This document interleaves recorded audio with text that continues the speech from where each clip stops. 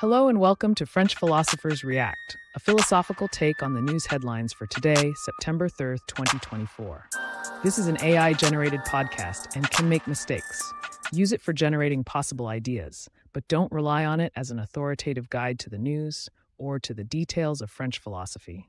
In the news today, the UK has suspended 30 arms export licenses to Israel due to concerns about the treatment of Palestinian detainees and the supply of aid to Gaza, citing a clear risk they may be used to commit or facilitate a serious violation of international humanitarian law.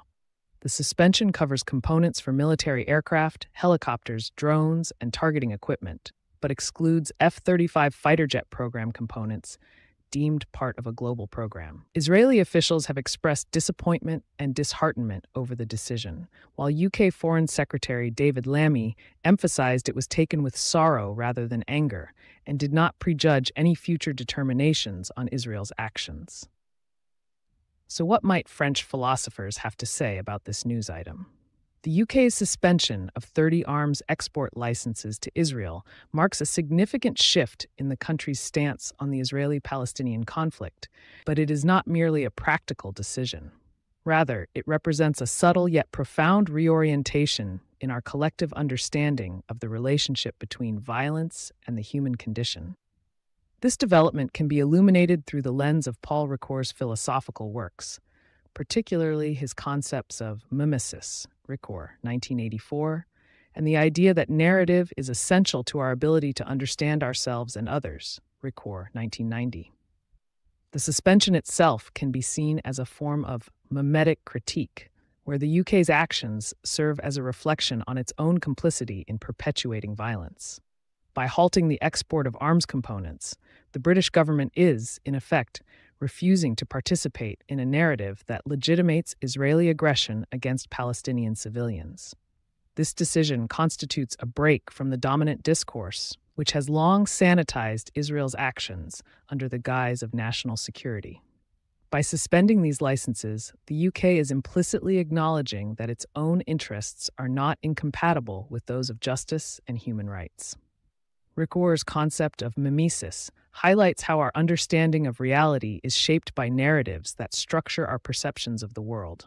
The UK's decision can be seen as a subversive form of mimesis, where it challenges the dominant narrative that has legitimized Israeli aggression.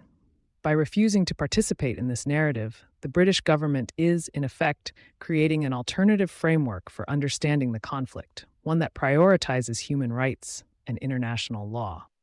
Furthermore, this decision can be seen as a manifestation of Ricoeur's idea that narrative is the fundamental category of human existence, Ricoeur, 1990.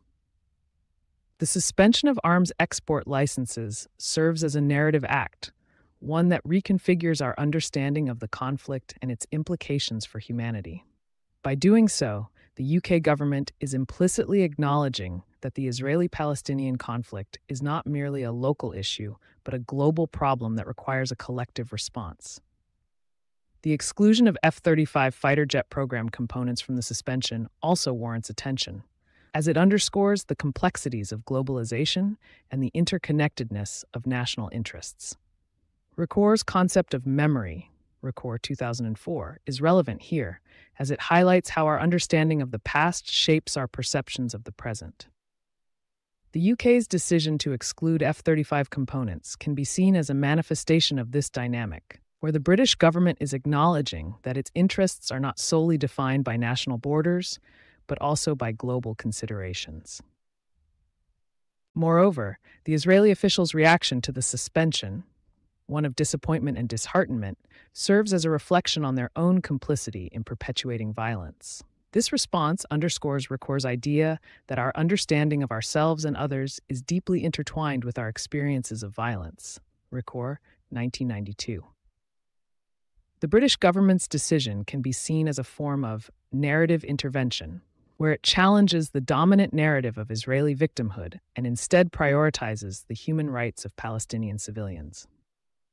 In conclusion, the UK's suspension of arms export licenses to Israel represents a profound reorientation in our collective understanding of the relationship between violence and the human condition.